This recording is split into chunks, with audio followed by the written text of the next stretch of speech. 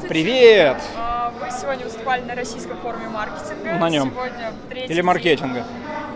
Вас учат говорить маркетинг. Ненавижу. Маркетинг — это чудовищный англицизм. По-русски говорят маркетинг. Но всех за это травят. Давайте скажем.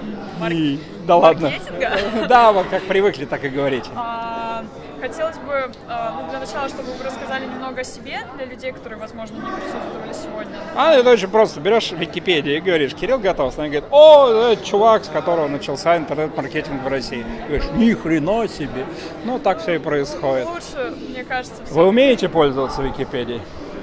Окей, люди... Есть такой сайт, они разберутся. Да. Не, на самом деле, чего? Да, так по-исторически получилось, что я начал заниматься рекламой в нашем Рунете примерно раньше всех остальных.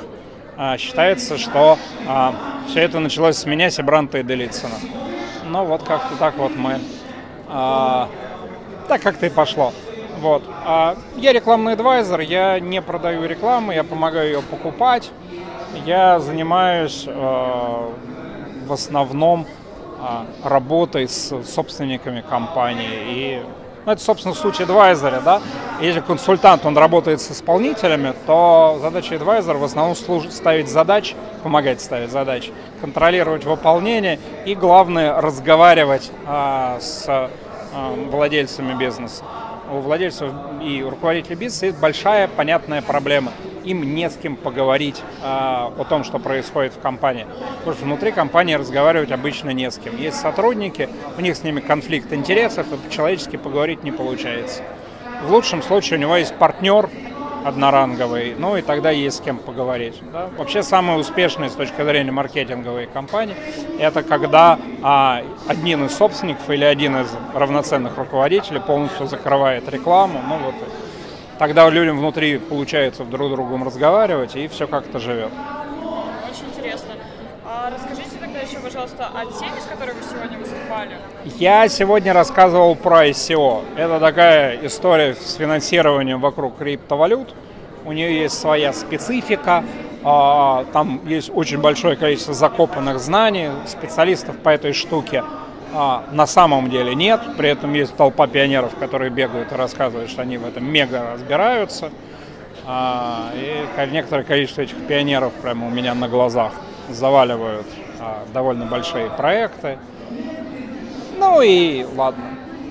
Я очень горд тем, что я до сих пор не дал выйти на ICO минимум десятку моих клиентов, убедив их в том, что они не готовы, не сам и так далее. Ну вот сейчас я надеюсь, наоборот, там проект, который я веду и который мы вот прямо сейчас выводим на пресейл, соответственно, где-нибудь, наверное, с конца января, с середины января, 20-х чисел января. В общем, в январе уже будем выводить на такой полноценное ICO, на публичный. Ну вот, это примерно первый проект, в который я как следует действительно поверил, в котором мы договорились, что мы работаем. Это будет одна из самых сильных криптобирж в мире. Раз вы рассказывали о криптовалюте, может, скажете какой-то прогноз криптовалюты? Парни, аккуратно покупаем биток. Аккуратно. А где его покупать? Это хороший вопрос. Ищите пути. Есть обменники, там вы потеряете немножко денег, но вы идете. Если вы сможете разобраться, например, с Bitfinex, ну, покупайте на Bitfinex, например. Но, в принципе, да, все очень легко гуглится на самом деле. Да?